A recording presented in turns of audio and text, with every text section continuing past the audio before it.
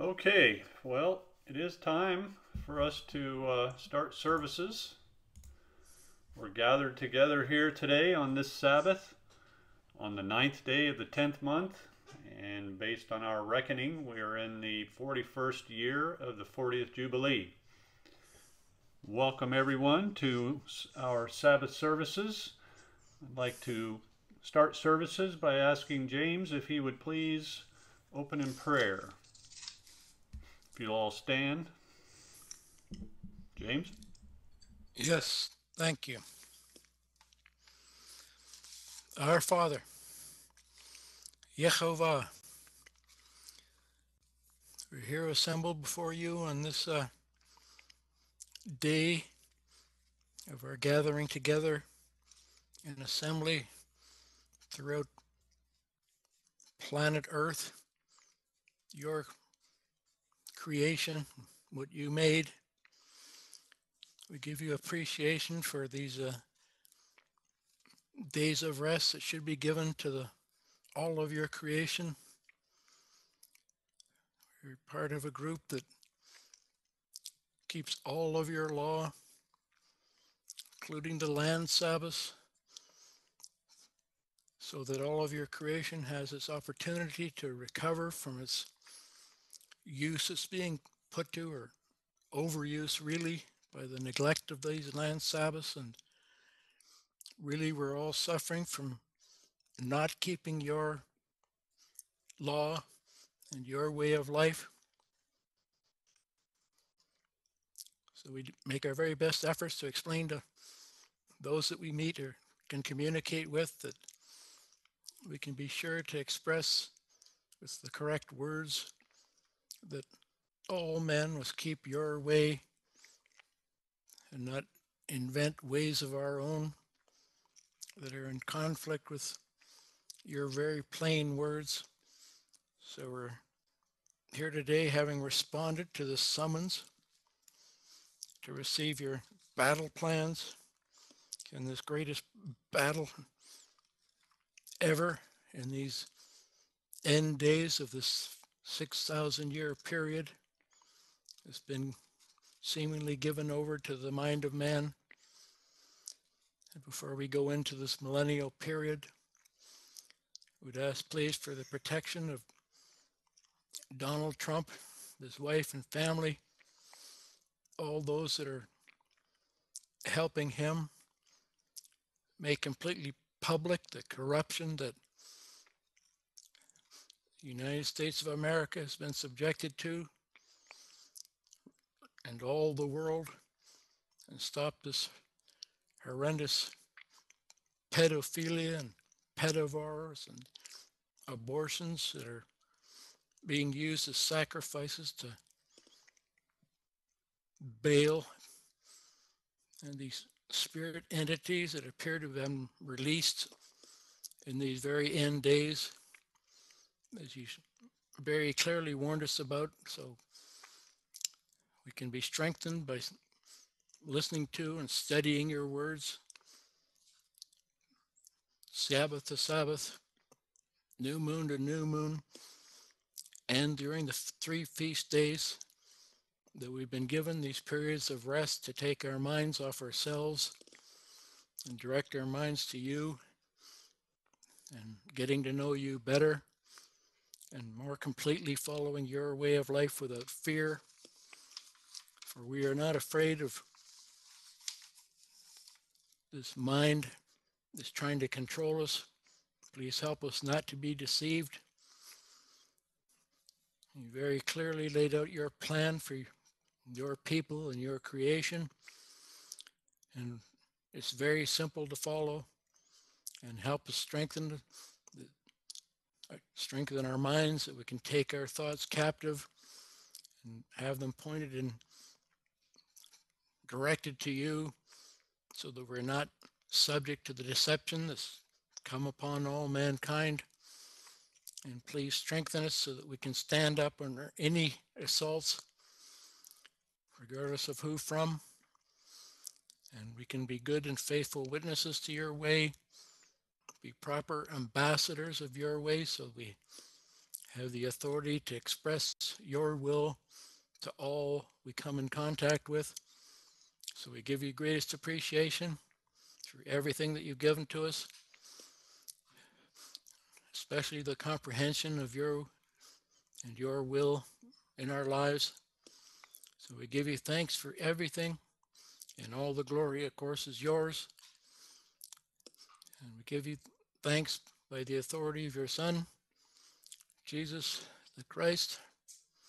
Amen. Amen to that. If you'll remain standing and take up your hymnals, we'll open our song service with a hymn that comes from Psalm 99, which can be found on page 75 of the hymnal, titled Holy Mighty Majesty. That's Holy Mighty Majesty on page 75 to kick off our song service this glorious Sabbath day.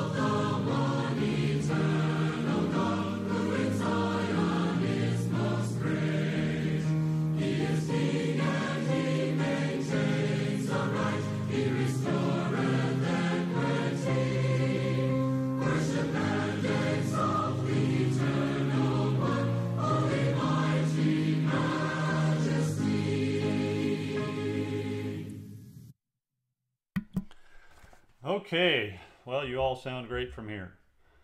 So, if you'll now turn to page 84. On page 84, we'll sing our second hymn, which comes from Psalm 107, titled, "Oh, that men would praise their God," after which we'll turn the mic over to Wes to bring us the weekly news update. But first, page 84, "Oh, that men would praise their God."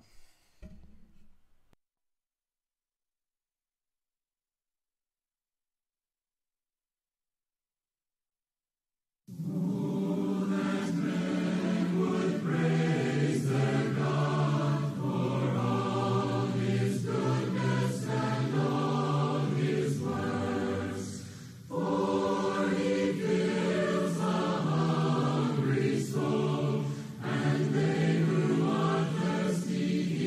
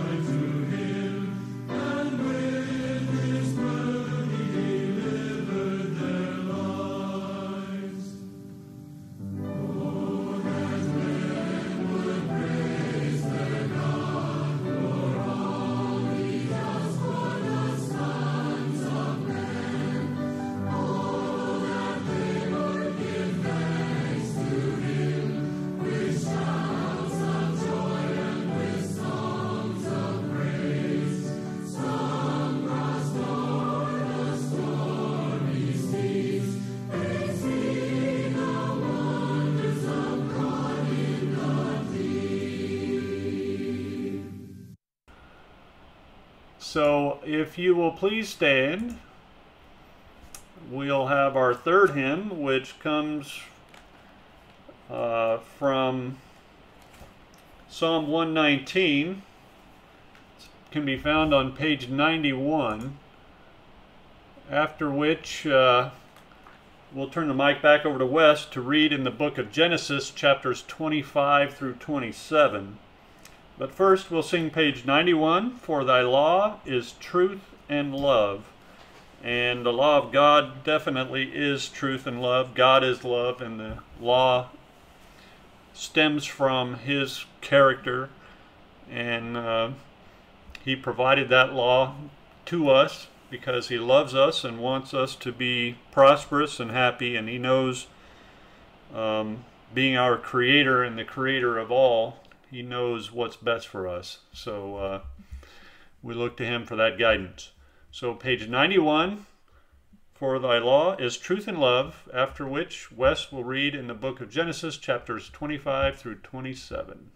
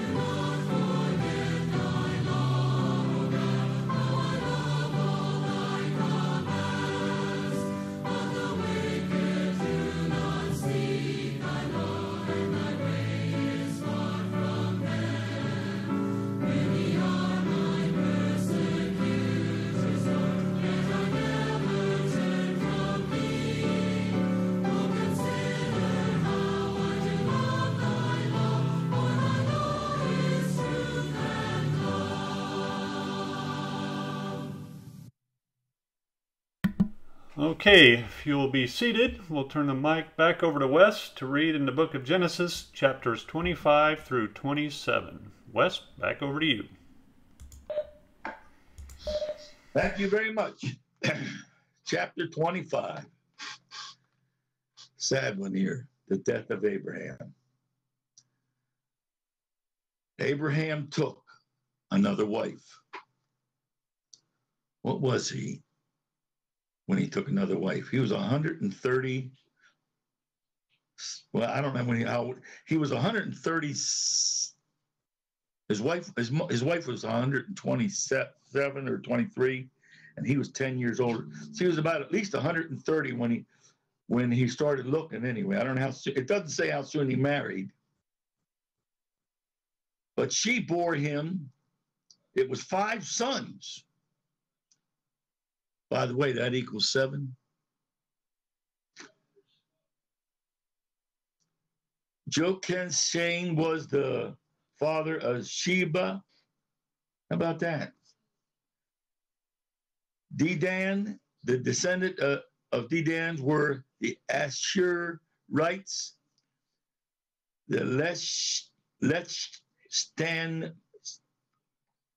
Let us Shemites, and the Leumuites, the son of Mabin, were Ephraim and Eper, Henoch, Adid, and Eldad. All these were descendants of Keturah.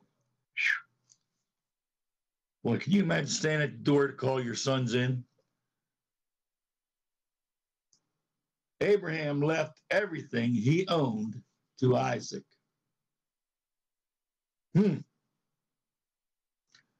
But while he was still living, he gave gifts to his sons of his concubine and sent them away from his sons, Isaac, to the land of the east.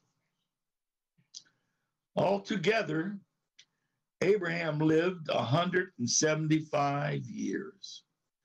Then Abraham breathed his last breath and died at a good old age, an old man and full of years. And he was gathered to his people. His son Isaac and Ishmael buried him in the cave of Machpelah near Mamre in the field of Ephron, son of Zohar, the Hittite, the field Abraham had bought from the Hittites. There Abraham was buried with his wife Sarah. After Abraham's death, God blessed his son Isaac, who then lived near Beerland Rio, Ishmael's son. This is the account of Abraham second of the well, I'm tongue-tied today, I'm sorry.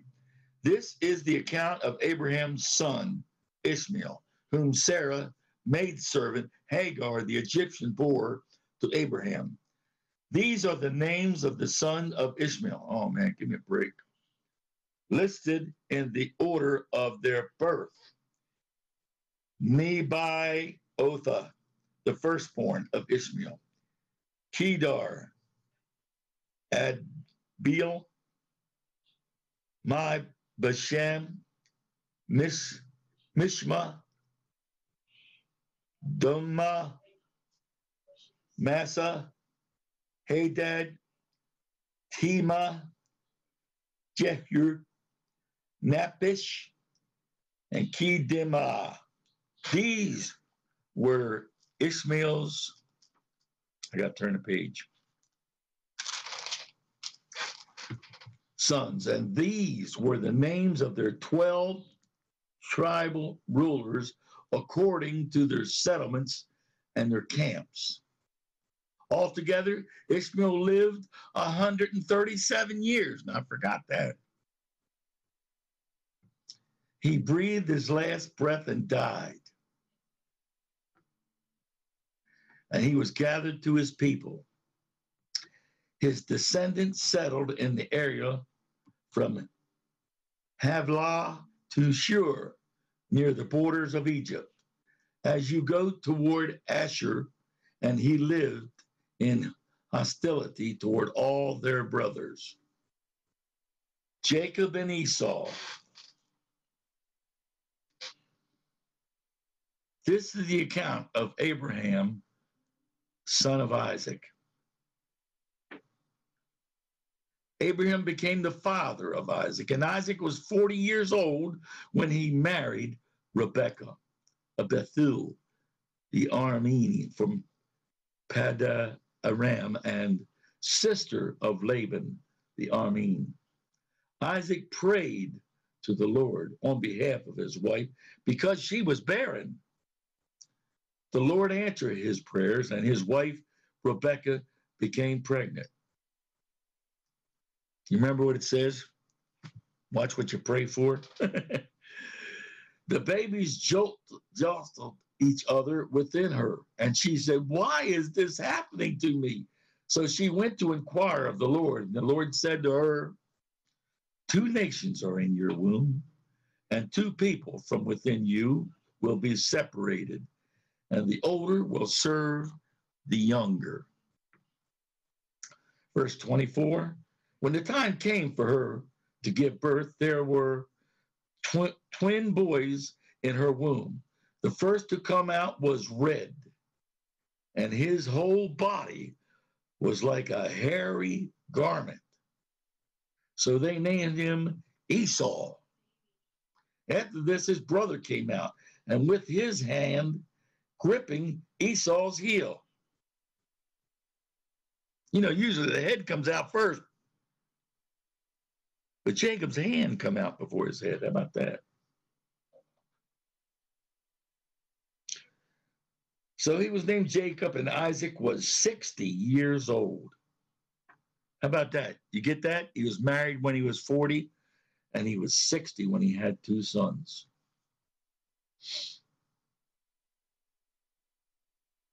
When Rebekah gave birth to them, the boys grew up, and Esau became a skillful hunter, a man of the open country, while Jacob was a quiet man, staying alone among the tents. Isaac, who had a taste for wild game, loved Esau, but Rebekah loved Jacob. Once when Jacob was cooking some stew, Esau came in from the open country famished. He said to Jacob, "Quick, let me have something of that red stew. I'm famished." That is why it was all called Edom. Now, what Monty says, Abraham had just died when this happened. And they always cook this stew. To this day, there's a stew that they cook when deceased die, and Esau was out fooling around instead of paying reverence to his grandfather. Let me get back to the story. I'm just telling you what Monty said. And the Jews, you know, they prolong their traditions right from the day one. Jacob replied, "First sell me your birthright." "Look, I'm about to die," Esau said. "What is his birthright to me?" But Jacob said, "Swear to me first." So he swore an oath to him, selling his birthright to Jacob. Then Jacob gave Esau some bread and some lentil stew. He ate and drank, then got up and left. So Esau despised his birthright. Chapter 26. Esau and Abimelech. I'm sorry, not Esau, Isaac and Abimelech. Now there was a famine in the land besides the earlier famine of the Abraham's time. And Isaac went to Abimelech, king of the Philistines, at Gerar.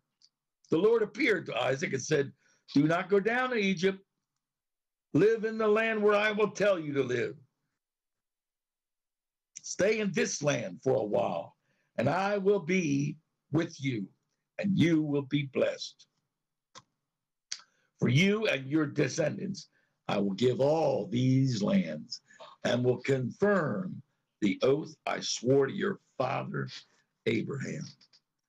I will make you descendants as numerous as the stars in the sky, and I will give them all these lands, and there your offsprings, all nations of the earth, will be blessed. Because Abraham obeyed me and kept my requirements and my commandments and my decrees and my laws. So Isaac stayed at Gerar. When the men of that place asked him about his wife, he said, "She's my sister," because he was afraid to say, "She's my wife." He thought, the men of this place might kill me on account of Rebekah, because she is beautiful. Now, mind you, she's 60, isn't she? When Isaac had been there a long time, Abimelech, king of the Philistines, looked down from the window and saw Isaac caressing his wife, Rebekah. So Abimelech summoned Isaac and said, "She is really your wife. Why did you say she is my sister?" Isaac answered, "Because I thought I might lose my life on account of her." Then Abimelech said, What is this that you have done to us? One of the men might well have slept with your wife, and you would have brought guilt upon us. So Abimelech gave order to all the people, anyone who molests this man's or his wife shall surely be put to death. Isaac planted crops in that land, and the same year reaped 100-fold, because the Lord blessed him.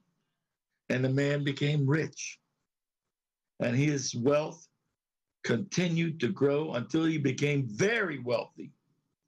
He had so many flocks and herds and servants that the Philistines envied him.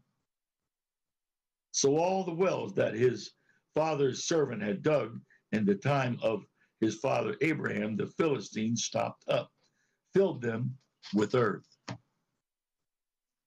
They smite their own face too, but you know what I mean? Disgusting. Then Abimelech said to Isaac, "Move away from us. You have become too powerful for us."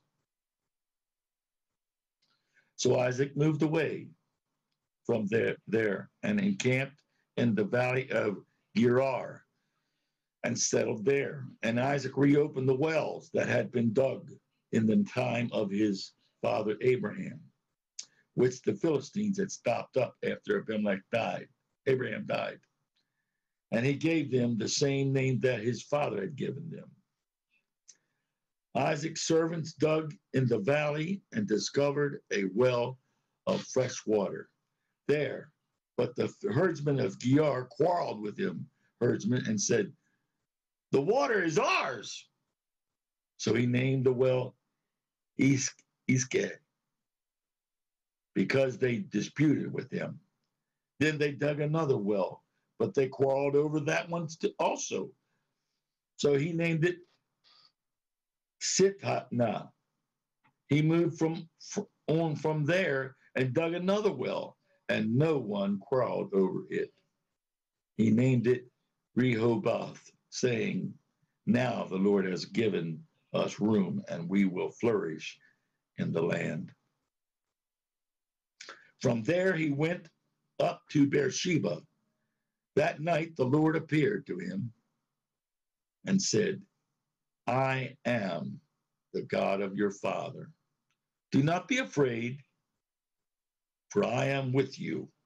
I will bless you, and you will increase in the number of your descendants for the sake of my servant Abraham." Isaac built an altar there and called on the name of the Lord. There he pitched his tent, and there his servants dug a well. Meanwhile, Abimelech had come to him from Gerar with Uzatha, his personal advisor, and Philco, the commander of his forces. Isaac asked them, "Why have you come to me, since you were hostile to me and sent me away?" They answered, "We saw clearly that the Lord was with you. So we said, there ought to be a sworn agreement between us and you. Let us make a treaty with you that you will do us no harm, just as we did not molest you, but also treated you well and sent you away in peace. And now you are blessed by the Lord." Isaac then made a feast for them, and they ate and drank. Early the next morning, the men swore an oath to each other. Then Isaac said to them on their way, and they left him in peace. That day, Isaac's servants came and told him about the well they had dug. And they said, "We found water." He called it Sheba, and to this day, the name of the town has been Beersheba. When Esau was 40 years old, he married Judith, daughter of Beerah the Hittite, and also Basemath, daughter of Elon the Hittite. They were a source of grief to Isaac and Rebekah. Jacob gets Isaac's blessing, chapter 27. When Isaac was old and his eyes were so weak that he could no longer see, he called Esau, his older son, and said to him, "My son, here I am," he answered. Isaac said, "I am now an old man and don't know the day of my death. Now then, get your weapon, your quill and your bow, and go out to the open country to hunt and some wild game for me. Prepare me the kind of tasty food I like, and bring it to me to eat, so that I may give you my blessing before I die." Now Rebekah was listening to as Isaac spoke to his son Esau. When Esau left for the open country to hunt game and bring it back, Rebekah said to her son Jacob, "Look, I overheard your father say to your brother Esau, 'Bring me some game and prepare it for some tasty food to eat, so that I may give you my blessing in the presence of the Lord before I die. Now, my son, listen carefully and do what I tell you. Go out to the flock and bring me 2 choice young goats, so I can prepare some tasty food for your father, just the way he likes it. Then take it to your father to eat, so that he may give you his blessing before he dies." Jacob said to Rebekah, his mother, "But my brother Esau is a hairy man, and I am a man with smooth skin. What if my father touches me? I would appear to be tricking him and would bring down a curse on myself rather than a blessing." His mother said, "My son, let the curse fall on me. Just do what I say and go get them for me." So he went and got them and brought them to his mother, and she prepared some tasty food, just the way his father liked it. Then Rebekah took the best clothes of Esau, her older son, which she had in the house, and put them on her younger son Jacob. She also covered his hands and the smooth part of his neck with goat skin. Then she handed to her son Jacob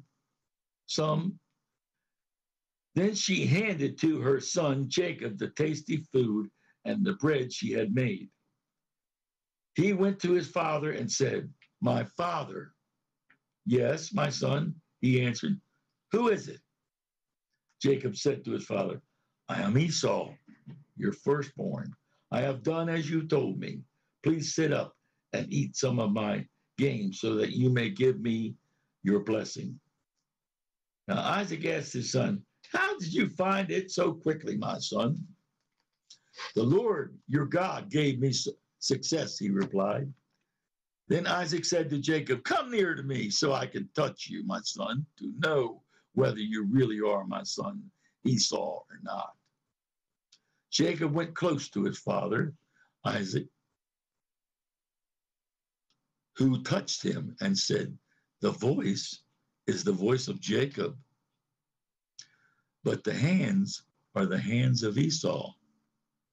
He did not recognize him, for his hands were hairy like those of his brother Esau.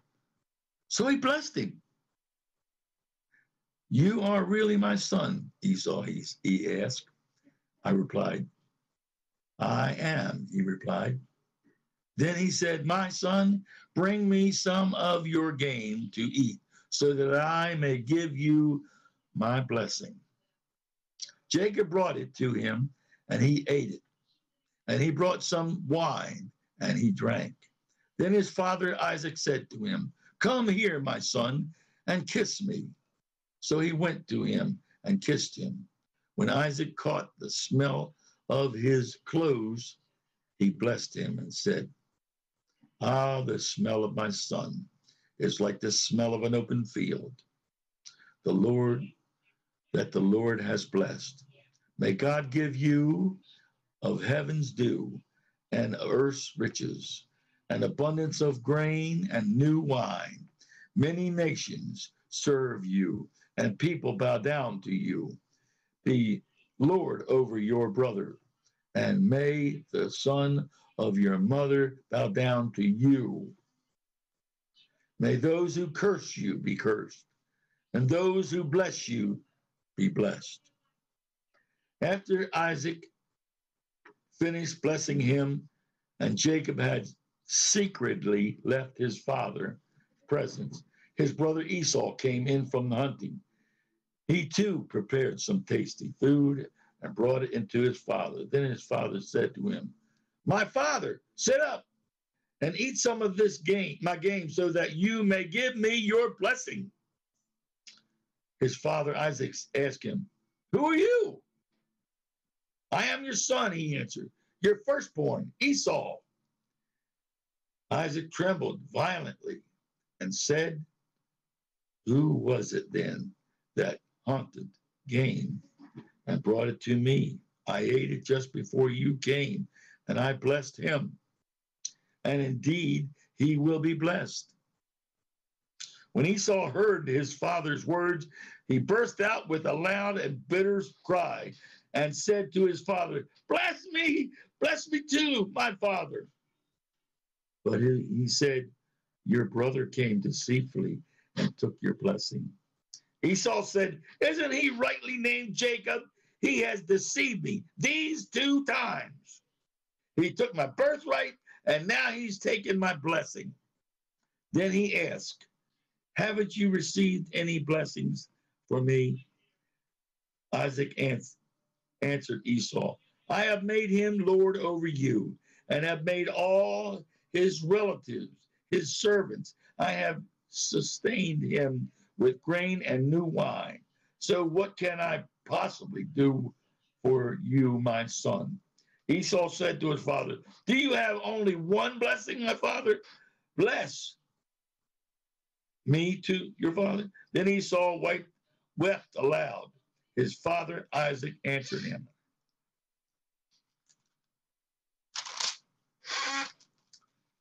Your dwelling will be away from the earth's riches, away from the dew of the heaven above. You will live by the sword.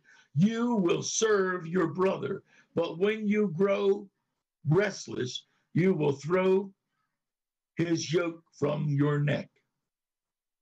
Jacob flees to Laban. Esau held a grudge against Jacob because of the blessing his father had given him. He said to himself, "The day of mourning for my fathers are near. Then I will kill my brother Jacob." When Rebekah was told what her older son Esau had said, she sent for her younger son Jacob and said to him, "Your brother Esau is consoling himself with the thought of killing you. Now then, my son, do what I say. Flee at once to my brother Laban and Haran. Stay with him for a while until your brother's fury subsides. When your brother is no longer angry with you and forgets what you did to him, I'll send word to you to come back from there. Why should I lose both of you in one day?" Then Rebekah said to Isaac, I'm disgusted with living because of these Hittite women. If Jacob takes a wife from among the women of this land, from Hittite women like these, my life will not be worth living. Wow. Sorry I messed up a couple of times. I get excited. Back at you, Dave. Thanks, Wes. Appreciate that. Good reading. You know, those names are quite the challenge, as you well know. If you'll all stand, you know, it's interesting to note that you know, God had already told Isaac that Jacob would rule over Esau, and then, you know, Esau sells his birthright, and his mother and his brother conspire to steal his blessing. He despised his birthright and gave it away for a bowl of soup, and then he says that, you know, Jacob cheated him out of his birthright. But then, so he despised his birthright, but then Jacob and his mother conspired to steal the blessing as well. So it's, you know, it's interesting how God works, you know, and rather than waiting on God and his plan, they decide to take matters into their own hands. And, you know, we've been discussing lately the concept of predestination, and it's interesting, you know, that things worked out just as God said. And, you know, did God intervene and cause Jacob and Rebekah to do that, and Isaac or Esau to despise his birthright, or did he just know they were going to do it, and so he told Jacob what he told him? You know, it's I don't have the answer, but it's interesting to consider. Okay, so page 103. If you'll please stand, we'll sing our fourth hymn, which comes from Psalm 137, titled "By the Waters of Babylon," after which we'll have our main message, which is a continuation of our coverage of the reading of the law of God. And we're going to cover the reading of the second commandment today, which comes from, is presented by James Daly. And by all means, you know, as we're studying through these, if you have input or commentary, you can feel free to send a note to James and me. You can feel free to bring it up in open discussion, whatever makes you most comfortable. But the goal here is to, you know, vet these law papers in preparation for the reading of the law next year. So feel free to send us your comments and suggestions. But first, we'll sing page 103, "By the Waters of Babylon."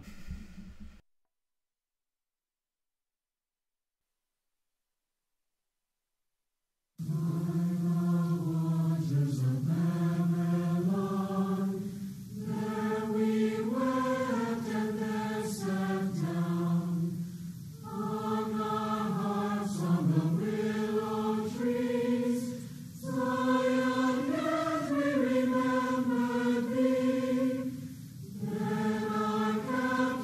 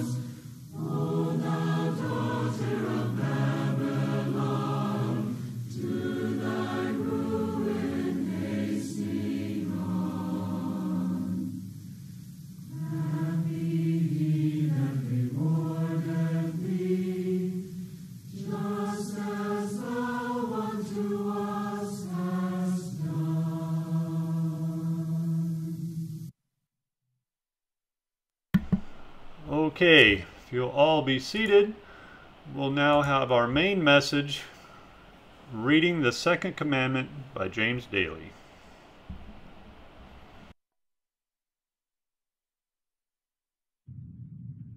Reading the Second Commandment, 2012, Leviticus 19, verse 4, do not turn to idols or make for yourselves any gods of cast metal. Exodus 20:4-6 says, you shall not make for yourselves an idol or any likeness of what is in the heaven above or the earth beneath or in the water under the earth. You shall not worship them or serve them.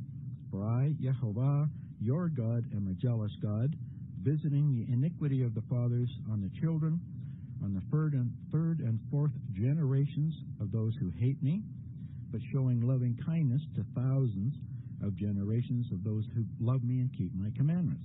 It's from the King James. Deuteronomy 5:8-10, you shall not make for yourselves a carved image or likeness of anything that is in heaven above, or that is on the earth beneath, or that is in the water under the earth. You shall not bow down to them or serve them, for I, Yehovah, your God, am a jealous God, visiting the iniquity of the fathers on the children to the third and fourth generation of those who hate me, but showing steadfast love to the thousands of those who love me and keep my commandments. That's from the English Standard Version, which is used throughout except where noted. So here's a Western definition for idol. Is a noun. It's an image or other material object representing a deity to which religious worship is addressed. The Bible, in the Bible, they're saying A, an image of a deity other than God, or B, the deity itself. And 3, any person or thing regarded with blind admiration, adoration, or devotion. The expression here is, i.e., Madame Curie had been her childhood idol. And Article 4, a mere image or a semblance of something visible but without substance as a phantom. 5 is a figment of the mind or a fantasy. The origins are from the 1200 to 1250 in Middle English, Late Latin, idolium, Greek, eidelon, meaning image, idol, a derivative of eidos with a shape or form. So you're talking about shapes and form being given representational of your fantasy, so it is representing your mind and what you're thinking. So we have representational imagery, or trees, stones, hills, rivers, which people believe they have access to the spirit entity being solicited by either going to these places or going to these trees or using crossroads where rivers cross road or rivers hit the seas are all places of power in this pagan theology that's all come from the Babylonian mystery religions. And that is throughout the whole world, really. And it's remarkable if you're in a society that is submerged in it, like India and other places. It would appear astonishing on the surface, and yet we can often catch ourselves doing similar types of things, just in a slightly different way. Now, we have individual people or groups like nations as legal fictions being given the status in our minds above the Creator, who has a preeminent claim on all. All of us, all of them, all of His creation, and all of planet Earth. It's His private property, and so are we. And our obligation is to obey Him. His laws are in place to provide liberty and health and wealth to us if we would only do it. But there has been a deception put on all of us this last few hundred years. At the same time we're receiving these physical blessings, and the curses aren't put upon us even in our idolatry. The end-time events have been getting played for. Now, the greatest curse on all people is idolatry. We have been warned and believe this, which is why we are all in attendance at God's feasts, specifically the Feast of Tabernacles in every 7th year, reading His law so we can all gain a better understanding of our obligations to honor our Father and give him the glory. We'll start off with an unusual place here. 1 Corinthians 10:11-14. Now these things happened to them as an example, but were written down for our instruction, upon whom the end of the ages has come. Let anyone who thinks that he stands take heed unless he falls. So we in these end days are the most privileged, best protected of the brethren and the 144,000 and the great multitude of Gentiles of the last 40 Jubilees or 2,000 years. What privilege we have that we have all these scriptures that were written down as an example. Example to who? They're written down as an example for us in the end times, in these ages. So it's just we should be cautious about our tendency to complain about things, because we have this wonderful opportunity to understand the plan of God, His plan of reconciliation for His creation and even the fallen host, and perhaps we can even play a part in it. So, no temptation has overtaken you that is not common to men. That's mankind, includes women. God is faithful. He will not let you be tempted beyond your ability. But with this temptation, He will also provide the way of escape so that you may be able to endure it. Therefore, my beloved, free from idolatry. Now, imagine, no temptation will overtake us that is not common to all people. But because God Almighty is faithful, He will not let us, any of us, be tempted beyond our ability to stand up with the temptation.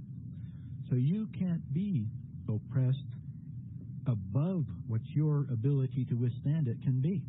What a remarkable promise, and how well we're protected. So even though we are persecuted and do have difficult situations happen, what a remarkable promise that we have. And on top of that, He will open a door. He will provide the way of escape so you may be able to endure it. So whatever circumstances you may be finding yourself in, understand you will not be given more than you can endure, and you will be given a way of escape. So just hold fast and serve your Creator and see what happens.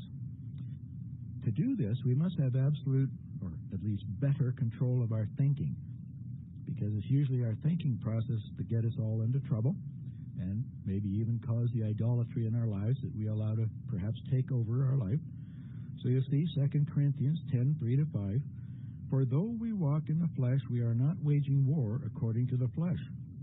We don't load up with weapons and form militias and go out and fight back and kill people. Ours are weapons are Scripture. That's what we have to use. Yet, we are certainly free to defend yourself in your house, protect your family. Somebody comes into your house at night, and you protect your family, and they are killed in the dark. That's not murder. That's not manslaughter. It's defending your home and yourself and your family. So, yes, you can resist evil, and you can use physical force to do that. He's talking about physical war that mankind loves to participate in. We can't do it. We have to use your tongue, and you have to use your mind, and mostly you have to use Scripture. For the weapons of our warfare are not of the flesh, and we have divine power to destroy strongholds. How? We destroy arguments, every lofty opinion raised against the knowledge of God. There's enough of that to keep us all busy for the next millennium. Against the knowledge of God, and take every thought captive to obey Christ. So now, you, or all baptized individuals, are responsible to control your thoughts. Now, in the Babylonian mystery religion and paganism, how they do it, they train their children from very young to be able to control their imagination, to try to govern themselves as they sit quietly, usually in a physical position that affects their nervous system, and concentrate on only one idea.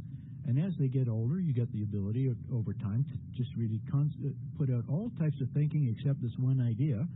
And then the idea is that when you put out the last idea you hold in your mind, you can have communication with the spirit world, meaning you're possessed by demons. So this is not something to be doing here. What this is talking about, of taking every thought captive, is ensure your thinking is in line with the outline of the plan of God as you're thinking, and don't get sidetracked on improper thinking, so you're controlling your thoughts. You're not losing your ability to think. You should be developing it. This is what this is talking about, so that you can destroy arguments and every lofty opinion raised against the knowledge of Yehovah Sabaoth. Take every thought captive, so you start thinking like Jesus Christ did. Now, you know what he was doing. He was up on the temple steps railing at the Pharisees, calling them stinking liars and hypocrites.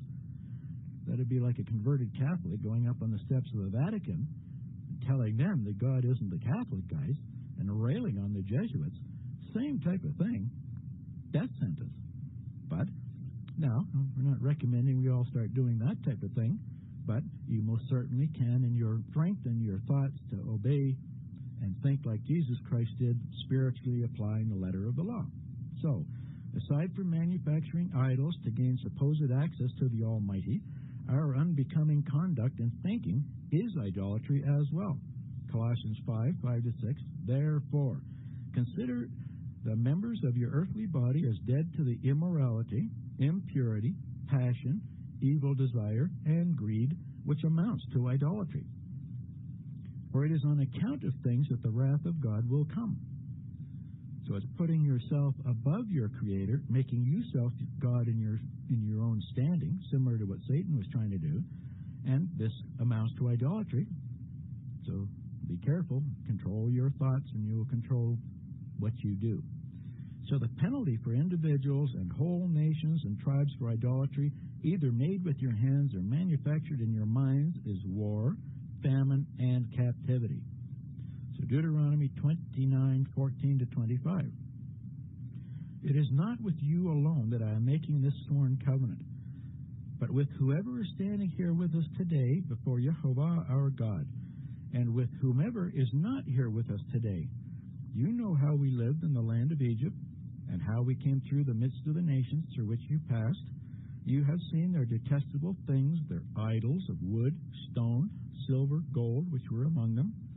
Beware lest there be among you a man or woman or clan or tribe whose heart is turning away today from Yehovah our Elohim to go and serve the gods of these nations. Beware lest there be among you a root bearing poisonous and bitter fruit. The one who, when he hears himself in his heart saying, I'll be safe, even though I walk in the stubbornness of my own heart, this will lead to the sweeping away of moist and dry alike. Yehovah will not be willing to forgive him, but rather the anger of Yehovah and his jealousy will smoke against that man. And the curses written in this book will settle upon him, and Yehovah will blot out his name from under heaven. And Yehovah will single him out from all of the tribes of Israel for calamity in accordance with all of the curses of the covenant written in this book of the law.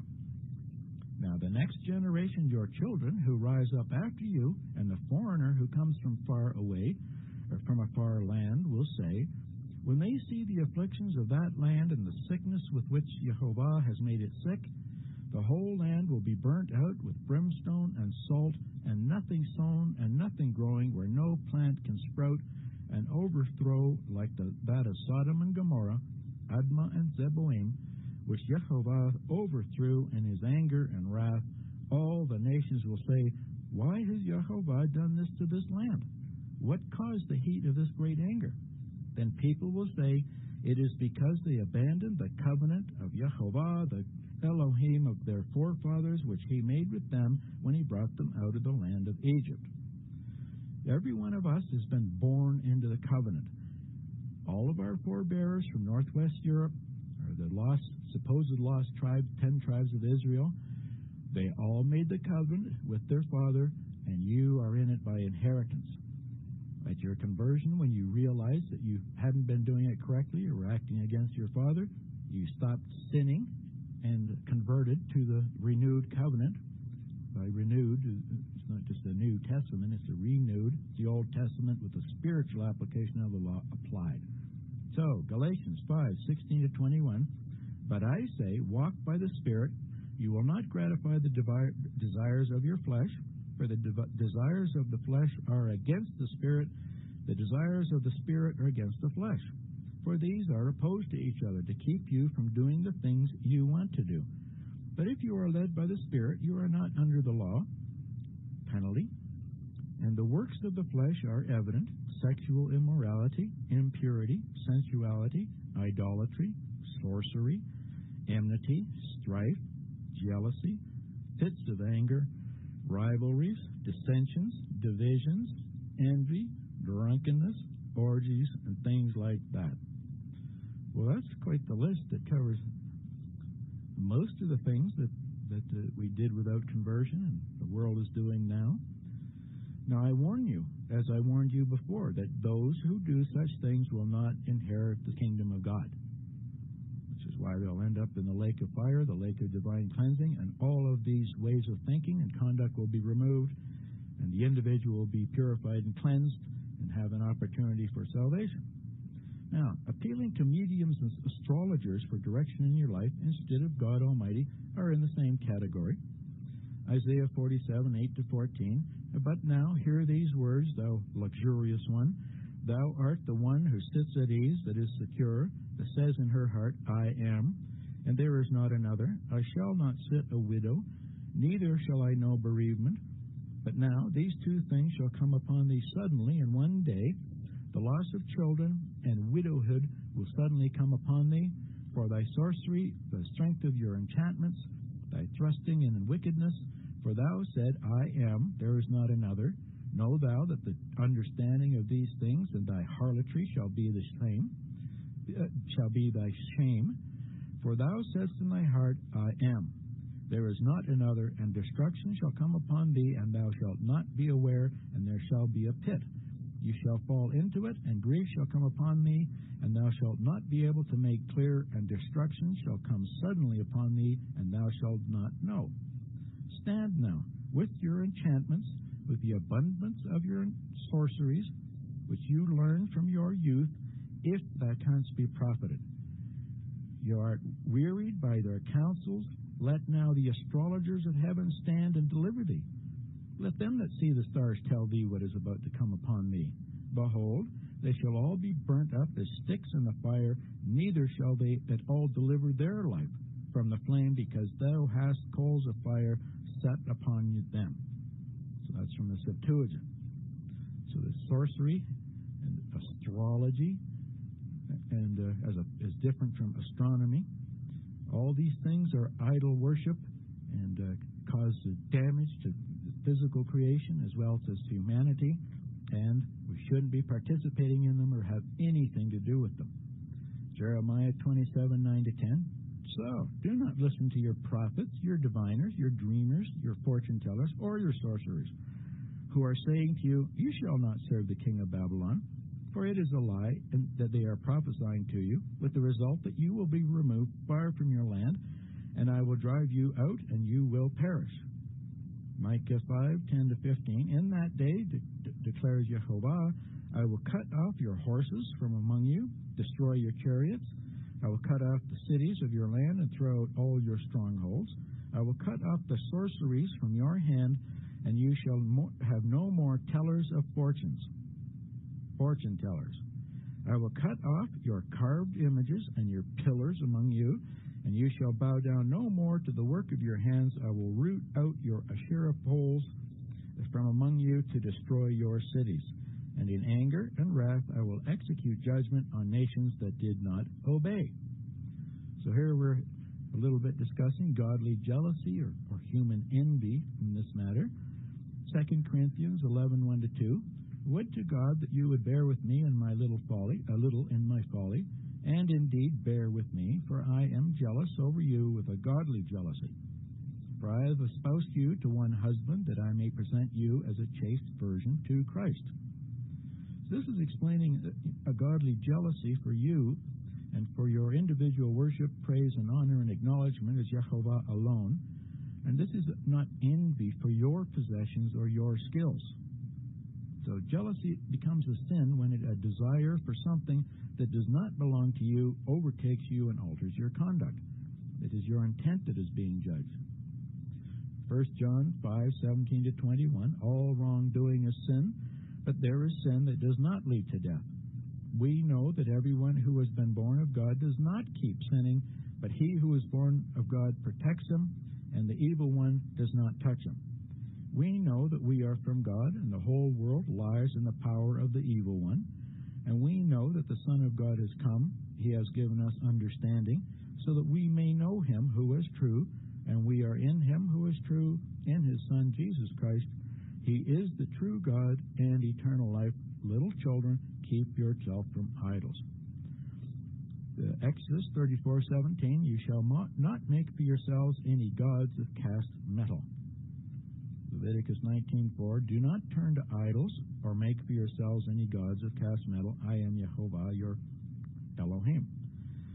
Leviticus 26, verse 1, you shall not make idols for yourselves or erect a pillar, an image or a pillar. You shall not set up a figured stone in your land to bow down to it, for I am Jehovah, your God. So, Deuteronomy, I guess everybody understands that when they're making these representational images like you see throughout India and in different parts of the world, and you'll see people putting flowers or food at the base of it and bowing and kneeling and praying to this structure, what their belief is that they are that is an image that opens up the gate. So it's a type of heaven's gate that gives them access to the God they're praying to, but that they can't have access to without going through this representational image. That's what this is talking about, and you'll see it anytime you watch any movies or documentaries on India. You'll see it prevalent throughout the whole, because it's in the whole society. So that's what this is talking about. You shall not set up a figured stone to bow down to it. People take food and all kinds of offerings, and they will bow down to it, and sometimes spend 4 and 5 hours on their face before it, pleading for that false god and that false deity, for the false worship through a stone or a tree or something else. I hope everybody understands that that's what this is talking about.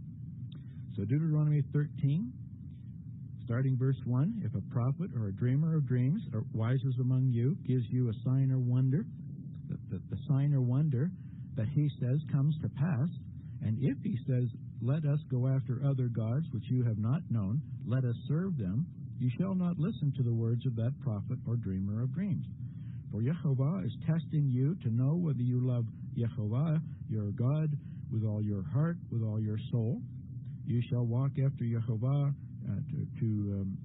your God, to fear him, to keep his commandments, and to obey his voice. And you shall serve him and hold fast to him. But that prophet or dreamer of dreams shall be put to death, because he has taught rebellion against Jehovah, your God, who brought you out of the land of Egypt, redeemed you out of the house of slavery, to make you leave the way in which Jehovah, your God, commanded you to walk, and so you shall purge the evil from your midst. 1 Thessalonians 1 and verse 9, for they themselves report concerning us the kind of reception we had amongst you, and how you turned to God from idols to serve the living and true God. So you'll see a lot of examples in the New Testament where the Gentiles are converting, and they're burning all their books with the mantras and sorceries and pharmacological information for making drugs that give them highs and things like that. They would pile them up and burn them.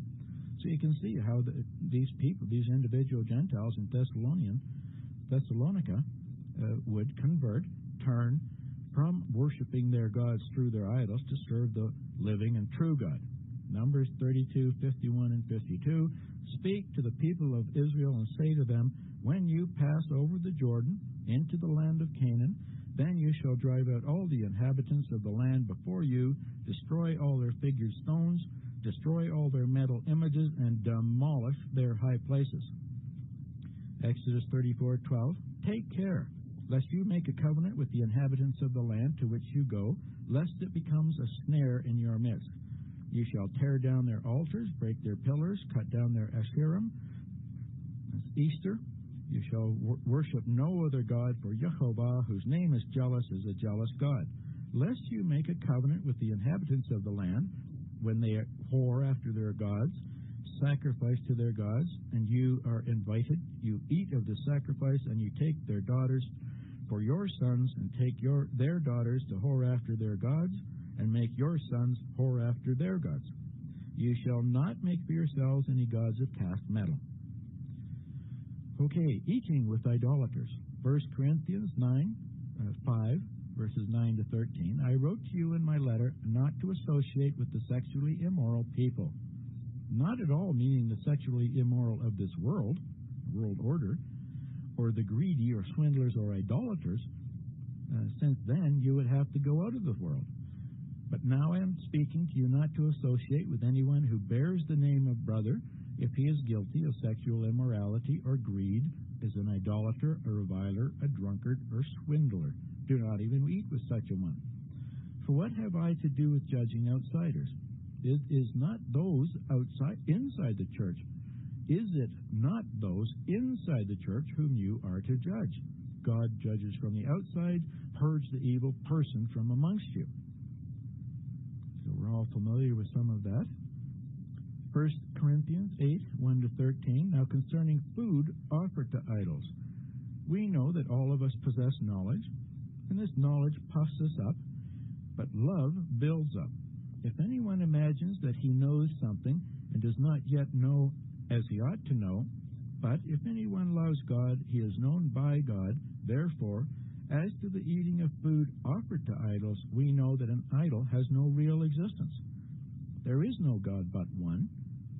For although there may be so-called gods in heaven or on earth, as indeed there are many gods and many lords, yet for us there is one God, the Father, from whom are all things and for whom we exist, and one Lord, Jesus Christ, through whom are all things and through whom we exist. However, not all possess this knowledge, and some, through former association with idols, eat food as really offered to an idol, and their conscience, being weak, is defiled. So food will not commend us to God. We are no worse off if we do not eat, and is no better off if we do. But take care that this right of yours does not somehow become a stumbling block for the weak. For if anyone sees you who have knowledge eating in the idol's temple, will he not be encouraged, if his conscience is weak, to eat the food offered to idols? So, by your knowledge, this weak person is destroyed, the brother for whom Christ died. Thus, sinning against your brothers and wounding their conscience when it is weak, you sin against Christ. Therefore, if food makes my brother stumble, I will never eat meat, lest I make my brother stumble. 1 Corinthians 10, 18 to 21. Consider the people of Israel. Are not those who eat the sacrifices participants in the altar? What do I imply then? That food offered to idols is anything, or an idol is anything? No. I imply that what pagans sacrifice, they offer to demons and not to God. I do not want you to be participants with demons. You cannot drink the cup of the Lord and the cup of demons, and you cannot partake of the table of the Lord and the table of demons. So this aspect of us at the feast, following our God, we generally, as much as possible, try to eat together and feast and enjoy ourselves. And this aspect of eating together actually is a matter of your service to your Creator. So it's just something that perhaps doesn't get enough attention or thought, but you can just give it some mind as we carry on here reading the law. So I'm going to read a short section here written by Ambassador Newman. It's for everybody's perusal. They can just think about. And then I'll explain a bit of it when we're done here. So here is his presentation, the second commandment, his opening prayer. Father, may your words be in my hand, in my mind, in my heart, that I may worthily proclaim your second commandment. Statement, I will be your God, and you will be my people. Now, this short and simple statement is the essence of the first and second commandments of God. 1 Corinthians 3:16, know ye not that you are the temple of God, and that the Spirit of God dwelleth in you. The King James is used throughout here. 2 Corinthians 6:16, what agreement hath the temple of God with idols? For you are the temple of the living God, as God has said, I will dwell in them, walk in them, I will be their God, and they will be my people. Now the second commandment is found in Exodus 20:4-6, repeated in Deuteronomy 5-8.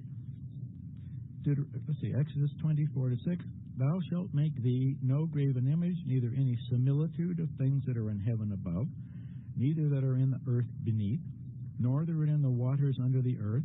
Thou shalt not bow down to them, neither shalt thou serve them.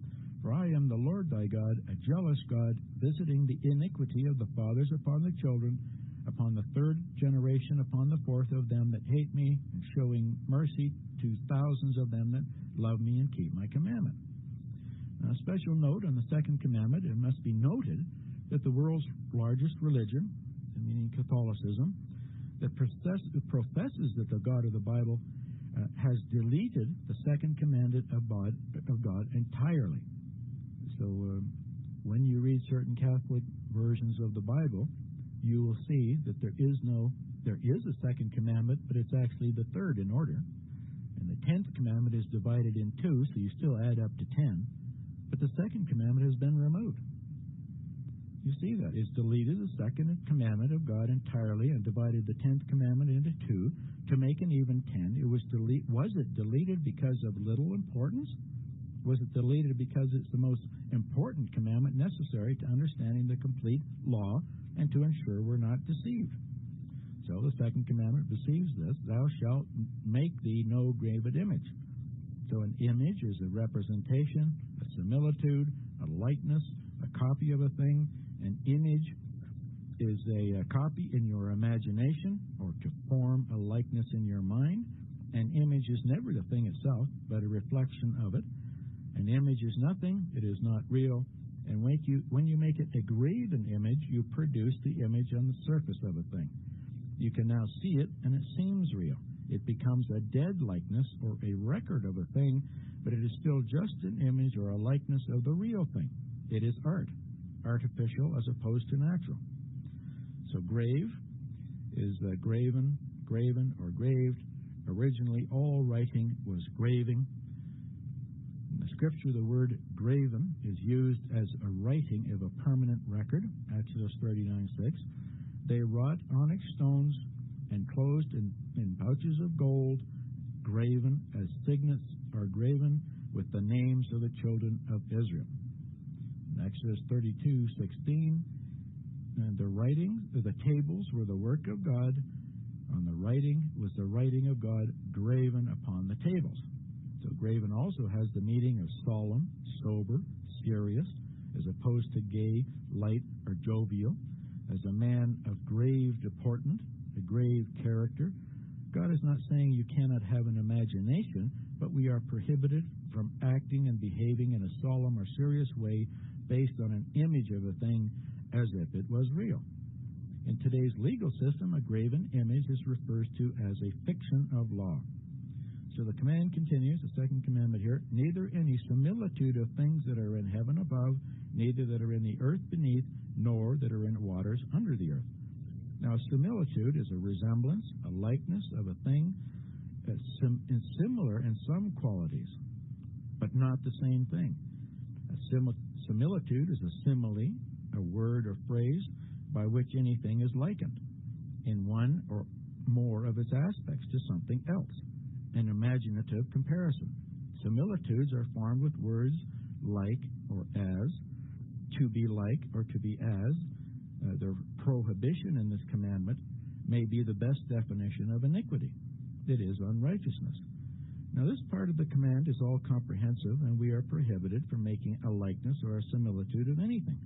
And this can only be used as a copyright protection that God has placed on all of His creation. You could also view this part of the command as a patent protection on property. Anything we make in the likeness of His creation would be a forgery and a counterfeit. This command is so absolutely complete and entire that there is no way to make or create a false god or act or behave in the image of a false god without violating this command. The command then continues with the new sentence: thou shalt not bow down to them, neither serve them, for I am the Lord thy God, a jealous God, visiting the iniquity of the fathers upon the children, upon the third generation, upon the fourth of them that hate me, showing mercy to thousands to them that love me and keep my commandments. So this part of the command tells us what to do if others have made graven images. We are not to bow down to them or serve them. If you do, then God is jealous. He wants the love you are given to a false god. 1 John 5:3, for this is the love of God, that we keep his commandments, and his commandments are not grievous. So this part of the command also tells us the making of an image of God in the place of God, and making of an image of us as a creature of this false god is iniquity. So this command ends with a warning. He will visit us on our iniquity, and every generation that continues to hate him. We know that it is iniquity that separates us from God, and that separation from God results in death. This command assures us that we will receive mercy if we love him and keep his commandments. The simple version of the second commandment would be, do not make for yourself an imaginary God and become the imaginary people of this God. For I will be your God and you will be my people. Now, the second commandment does not mention an idol or idolatry, but the bowing to and the serving of a graven image makes it an idol. The image, form, or representation made of God is an idol. It can never be the true God. Scripture clearly tells us not to make a similitude of God, as he is spirit. John 4:24, God is a spirit, and they that worship him must worship him in spirit and in truth. Deuteronomy 4:15-16, take thee therefore good heed unto yourselves, for ye saw no manner of similitude on the day that Jehovah spoke to you in Horeb out of the midst of the fire, lest you corrupt yourselves and make you a graven image, a similitude of any figure in the likeness of male or female. So idolatry is the act, both in body and in mind, of serving, obedience to, and worship of idols, images, any part of the creation, anything that is made by hands, which is not God. An idol is anything which usurps the place of God in the hearts of his rational creatures. So Romans 1:25, who changed the truth of God into a lie and worshipped and served the creature more than the Creator, who is blessed forever. Amen. So the first incidence of idolatry and iniquity, where the place of God was usurped, was occurred in the garden. Man took the throne of God when they succumbed to the will of Satan. Satan wants us to do our own will, to become as gods. He wants to separate us from God, that we should die. Genesis 3:4-5, and the serpent said unto the woman, you shall not surely die, for God doth know that in the day that ye eat thereof, then their eyes will be opened, and ye shall be as gods, knowing good and evil.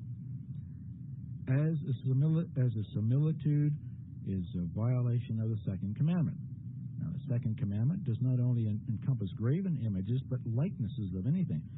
So that would include graven images, similitudes, idols, molten images, rearing up a standing image of anything. This also would include the molten image of the crown, which the Queen wears, the United States flag, which all pledge allegiance to, with their hand over their heart. Exodus 26:1, ye shall make no idols or graven image, neither shall you rear up a standing image, neither shall you set up any image of stone in your land to bow down to it, for I am Jehovah your God. Isaiah 42:17, they shall be turned back, they shall be greatly ashamed that trust in graven images, that say to the molten images, you are our gods. So violating the second commandment is a snare. A snare is something that catches you unawares. Exodus 23:33, they shall not dwell in thy land, lest they make thee sin against me. For if thou serve their gods, it will surely be a snare unto thee. Exodus 34:12, take heed to thyself, lest you make a covenant with the inhabitants of the land where thou goest, lest it becomes a snare in the midst of thee. Psalm 106:36, they served their idols, which were a snare unto them. So God repeatedly warns us of the danger of idols. We are to destroy them and flee from them. Exodus 19:4, turn not unto idols, nor make yourselves molten gods. I am the Lord your God. 1 John 5:21, little children, keep yourselves from idols. Amen. 1 Corinthians 10:14, wherefore, my dearly beloved, flee from idolatry. Deuteronomy 7:5, But thus you shall deal with them, you shall destroy their altars, break down their images, cut down their groves, burn their graven images with fire. We are not to partake in or eat anything sacrificed to idols. 1 Corinthians 8:4, as concerning therefore the eating of those things that are offered in sacrifice to idol, we know that an idol is nothing in this world, and there is none other God but one. So is it possible we could practice idolatry unknowingly, but in fact do it willingly? The self-test for idolatry would be find the source of your law you practice. The source of your law is your lawgiver. Your true lawgiver is your God, or your lawgiver, that you accept their law, is your God. As with all things good and evil, they are opposites. To visualize the practice of idolatry, we can look at a pyramid, a triangle, then look at an upside-down pyramid and an upside-down triangle. With a pyramid, we have God at the top. Out of one God, there are many. In idolatry, we have an upside-down pyramid where out of many we are one as God. When we turn the upside-down pyramid upright and place our imaginary God over us, then we obtain and hold identification. A similitude is being created in the image of our God. The first pyramid has God creating man. The second pyramid has man created an imaginary God. The first pyramid has all power coming down from God. The second pyramid has all power given up to an imaginary God, your government or your head of state. E pluribus unum is Latin for out of many, we are one. And this is the structure of every nation on earth. It is written on every coin in the U.S. currency. So Psalm 96:5, for all gods of the nations are idols, but Yehovah made the heavens. Psalm 97:6, confounded be all they that serve graven images, that boast themselves of idols, and worship him, all ye gods. So when man joins himself to become one being, this one being is what God calls the beast. Genesis 11:6, and Yehovah said, behold, this people is one. They all have one language, and this is they begin to do. Now, nothing will be restrained to them that they have imagined to do. Now, the head of every state, or of every nation on earth, considered as the father of the nation, and we are the sons. So God tells us the following. Malachi 2:10, have we not all one Father? Has not one God created us? Why do we deal treacherously, every man against his brothers, by profaning the covenant of our fathers? John 8:41, ye do the deeds of your father. And they said to him, we be not born of fornication, we have one Father, even God. So in Webster's 1928 dictionary, a countryman is defined as a pagan. An anthem is defined as a hymn, and a hymn is a song to your God. We are taught that we can have both the love of country and love of God. We are taught that we can be both a son of Canada and a son of God. We are taught that we can love and serve our country and serve and love God, both. But God says, Matthew 6:24, no man can serve two masters. He will either hate the one and love the other, or he will hold to the one and despise the other. You cannot serve God and mammon. So, were you born in the sovereign dominion of Canada, or were you born in the sovereign dominion of God? One is automatic, the other you had to join by registering your birth. The Son of Canada is a fiction of law, a similitude of a man created in the living image of God. Your nation's birth certificate is the graven image of you, by Ambassador Newman. So continuing on here, but what does Yehovah say about all this? The nation's statutes. Leviticus 18:3-5. Yehovah spoke to Moses and said, speak to the people of Israel, say to them, I am Yehovah your God. You shall not do as they do in the land of Egypt, where you lived. You shall not do as they do in the land of Canaan, to which I am bringing you. You shall not watch in their statutes.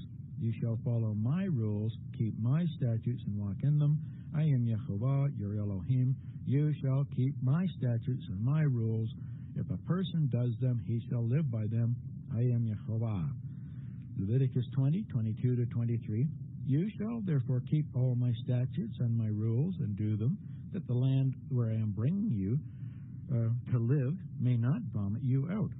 You shall not walk in the customs of the nations I am driving out before you, for they did all these things, and therefore I detested them. Exodus 23, 24 to 27. You shall not bow down to their gods, or serve them, nor do as they do, but you shall utterly overthrow them, break their pillars in pieces. You shall serve Jehovah your God. He will bless your bread and your water. I will take sickness away from you. None of you shall miscarry or be barren in the land. I will fulfill the number of your days. I will send my terror before you, will throw into confusion all the people against whom you shall come. I shall make all your enemies turn their backs to you. Deuteronomy 12, 1 to 4. Now these are the statutes and rules that you shall be careful to do in the land that Jehovah, the God of your fathers, has given you to possess, all the days that you live on earth. You shall surely destroy the places where the nations whom you shall dispossess serve their gods, on the high mountains, on the hills, under every green tree. You shall tear down their altars, dash them in pieces, their pillars, burn their Asherah poles with fire. You shall chop down their carved images of their gods and destroy their name out of that place. You shall not worship Jehovah your God in that way. Deuteronomy 12, 29 to 32. When Jehovah your God cuts off before you the nations whom you go to dispossess, and you dispossess them and dwell in their land, take care that you are not ensnared to follow them after they have been destroyed before you, that you do not inquire about their gods, saying, how did these nations serve their gods, that I may do the same? And you shall not worship Jehovah your Elohim in that way, for every abominable thing that Jehovah hates they have done for their gods. They even burn their sons and their daughters in the fire to their gods. Everything that I command you, be careful to do. You shall not add to it or take away from it. Leviticus 18, 25 to 30. And the land became unclean, so that I punished its iniquity. The land vomited out its inhabitants. But you shall keep my statutes and my rules, and do none of these abominations, either the native nor the stranger who sojourns amongst you.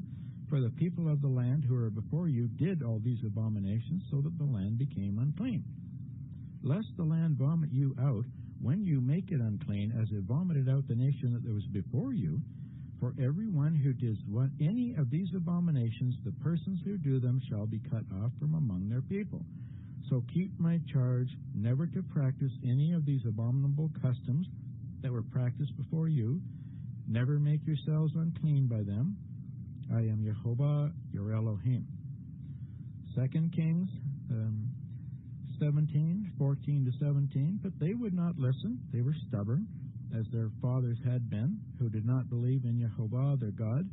They despised his statutes, his covenant that he made with them, with their fathers, and the warnings he gave to them. They went after false idols, became false. They followed the nations that were around them, concerning whom Jehovah commanded them that they should not do like them. They abandoned all the commandments of Jehovah, their God, made for themselves metal images, 2 calves. They made an Asherah, worshipped all the host of heaven, served the Baal. They burned their sons and their daughters as offerings, and used divination and omens, and sold themselves to do evil in the sight of Jehovah, provoking him to anger. Psalm 106, 35 to 38. But they mixed with the nations and learned to do as they did. And so have the lost 10 tribes of Israel from northwest Europe and the British Commonwealth of Nations. They served their idols, which became a snare to them. They sacrificed their sons and their daughters to demons with abortion systems that are not in place simply to save the life of the mother. They poured out innocent blood, the blood of their sons and daughters, whom they sacrificed to the idols of Canaan, and the land was polluted with blood. Jeremiah 10, 1 to 6. Hear the word that Jehovah speaks to you, O house of Israel. Thus says Jehovah, learn not the ways of the nations, nor be dismayed at the signs of the heavens, because the nations are dismayed at them. For the customs of these people are vanity. A tree from the forest is cut down and worked with the axe by the hands of a craftsman. They decorate it with gold and silver. They fasten it with a hammer and nails so that it cannot move. Their idols are like scarecrows in a cucumber field. They cannot speak. They have to be carried, for they cannot walk. Don't be afraid of them, for they cannot do evil, and neither is it in them to do good. There is none like you, O Jehovah. You are great, and your name is great in might. Now we may keep the statutes and the legal requirements of the nation, or rules of order of individual households of men, that do not conflict with the law of God, of the Almighty and grace. So Romans 12:2-3, do not be conformed to this world, but be transformed by the renewal of your mind, that by testing you may discern what is the will of God, what is good and acceptable and perfect. For by the grace given to me, I say everyone among you ought not to think of himself more highly than he ought, but to think with sober judgment, each according to the measure of faith that God has assigned. So you have man-ruled nations are worthless. So all nations are less than nothing and worthless. Isaiah 40:15-17. Behold, all the nations are as a drop in the bucket.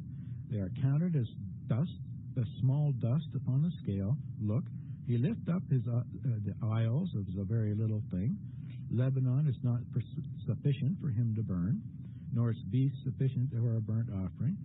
All nations before him are as nothing. They are counted by him as less than nothing and worthless. Verse 23, he brings the princes to nothing, and he makes the judges of the earth useless. New King James. Isaiah 41:27. The first time I said to Zion, look, there they are. I will give Jerusalem to one who brings good tidings. For I looked, and there was no man. I looked among them, and there was no counselor, who, when I asked of them, could answer the word. Indeed, they are all worthless. Their works are nothing. Their molded images are wind and confusion. Ezekiel 28:1-2, the word of Jehovah came to me again, saying, Son of man, say to the prince of Tyre, Thus says Adonai Yehovah, because your heart is lifted up, and you say, I am a god, I will sit in the seat of gods, in the seat of the seas, yet you are a man, and not a god, though you set your heart as the heart of a god. You can see we have this tendency, especially in the executive branches and our leaders, they continually appear to want the power and set themselves in their heart to act as God. So Psalm 9:17-20, the wicked shall return for Sheol, meaning hell or the hole in the ground or grave, all nations that forget God are termed wicked, and they're all going to end up in the pit. For the needy shall not always be forgotten, and the hope of the poor shall not perish forever. Arise, O Jehovah, let not man prevail.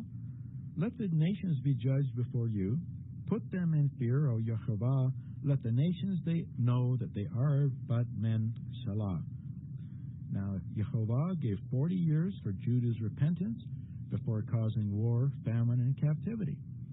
He is now giving 40 jubilees for the whole of mankind's repentance before the tribulation and restitution of all things. Everyone will soon know that they are less than nothing without their Creator. Because with your Creator and with the Spirit of God, you are sons of the one true God, and we'll see what happens with us at the resurrections.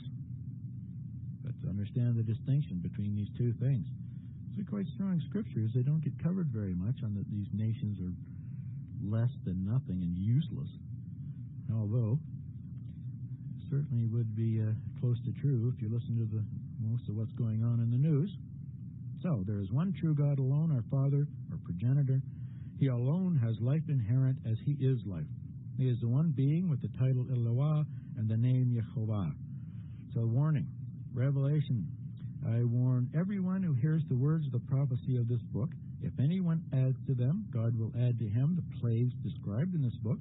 If anyone takes away from the words of this book of prophecy, God will take away his share in the tree of life and in the holy city, which are described in this book. He who testifies to these things says, surely I am coming soon. Amen. Come, Lord Jesus. The grace of the Lord Jesus be with us all. Amen. So we will never knowingly take away from or add to the Word of God ever.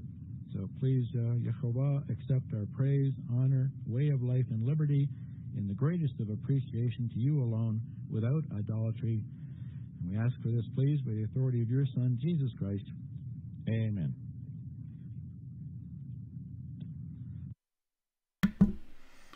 Okay. Well, thank you, James, for that presentation. This subject of idolatry is interesting. You know, idolatry can creep in very subtle ways.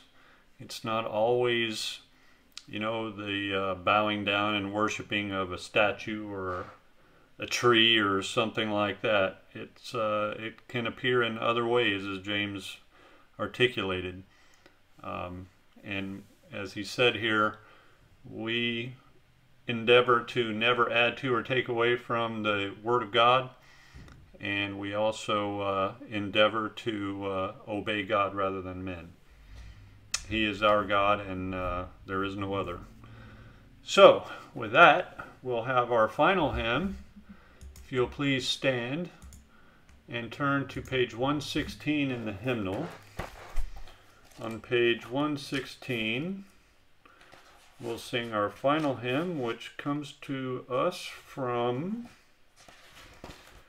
Exodus 15, I will sing to Yehovah,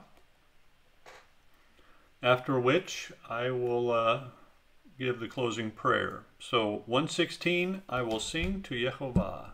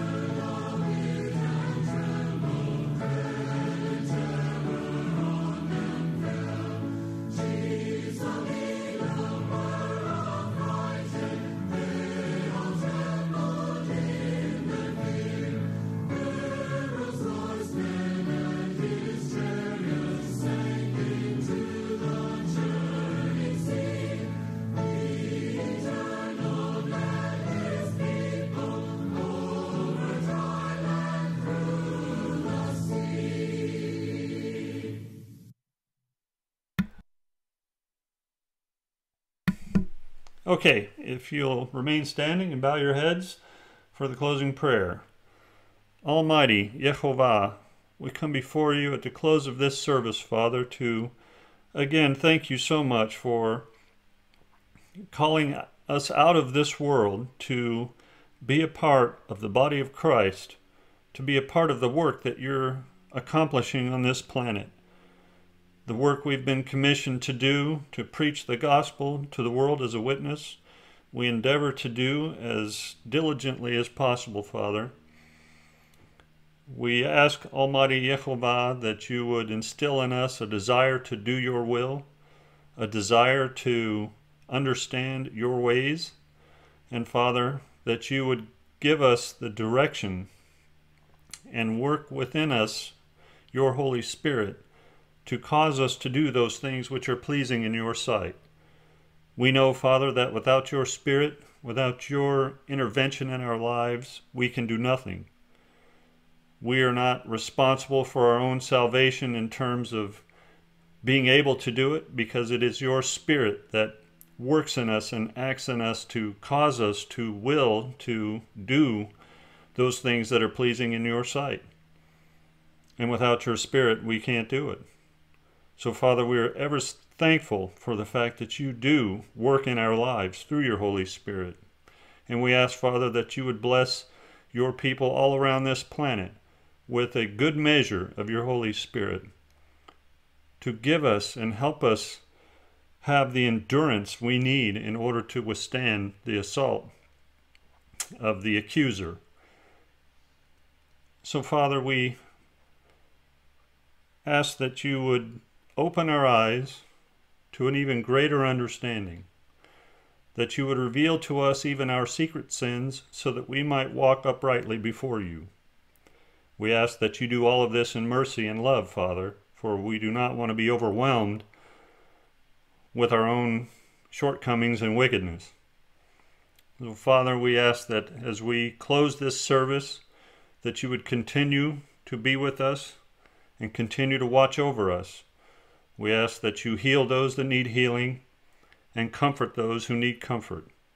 We ask that you bless our afternoon meals, or whatever meals we'll be partaking of around the planet. And again, Father, we're so grateful for the fact that we can be here meeting with those of like minds from all around the world. And we are so grateful for the opportunity we have to be a part of this assembly. So, Father, we ask now for your dismissal. We thank you, we praise your great and holy name, and ask all of this in the name of Yeshua the Messiah. Amen.